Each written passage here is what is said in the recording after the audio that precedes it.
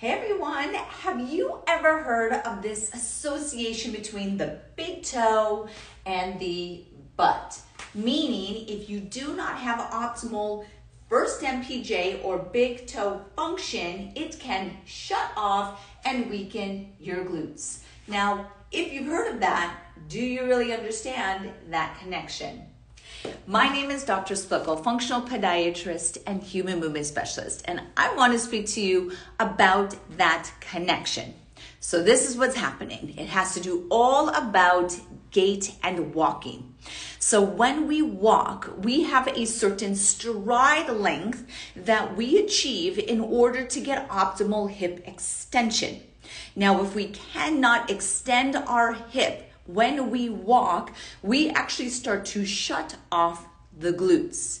So again, when we walk 5,000 plus times a day, taking a step, if we cannot extend our hip behind our center of mass, which is important for glute activation, we will start to deactivate and weaken our glutes. We become very anterior pelvic quad dominant.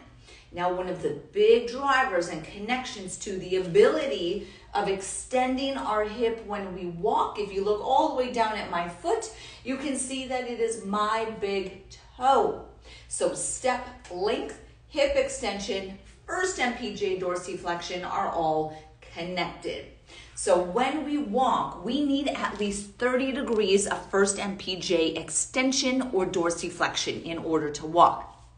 Now, if we do not have 30 degrees of first MPJ dorsiflexion, we are going to start to compensate. We're not going to be able to take this nice step length of what we need to get that hip extension and keep those glutes activated.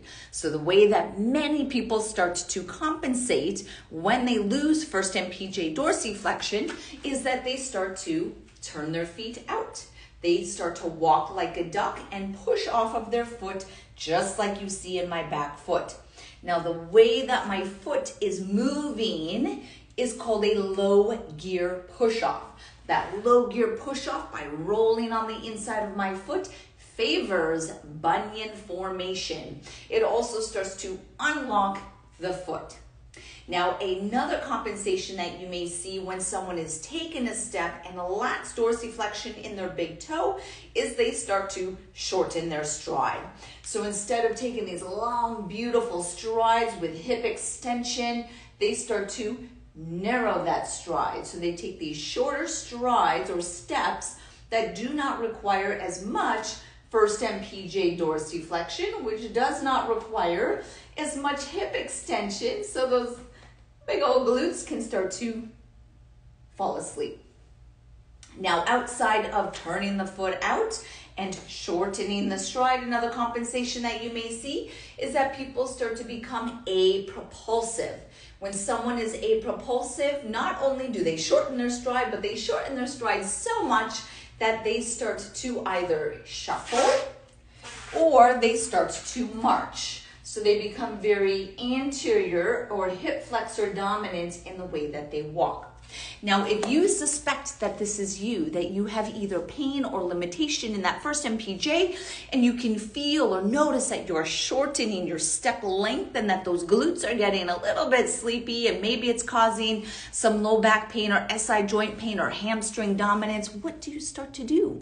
Well, you can start to look at different ways to optimize that first MPJ. Maybe try a dancer's pad. Sometimes in the case, yes, you may want to get an orthotic. Control that rear foot, use a reverse Morton's extension, or you could look at a rocker-based shoe. Hoka is an example, Dansko is one. You can also get customization of rocker soles put into your shoes, and that can allow you to get into a more ideal hip extension pattern. So again, that connection between the big toe and the butt is based off of what is happening when we walk. It is really based off of our ability to take a long step, get some awesome hip extension that favors glute activation, and really that cycle is how we want to be optimizing it. So if we get great first MPJ, or we think we have great first MPJ dorsiflexion in a controlled environment of someone moving your toe on a table, doesn't necessarily mean that you have great first MPJ dorsiflexion when you're walking. Because again, that connection of the first MPJ is going to be into your hip extension when you are taking a nice long step, and how that connects to your glutes. If you want to learn more about the functional foot or looking for a virtual or in-person consultation, please visit dremilysplickle.com. Take care.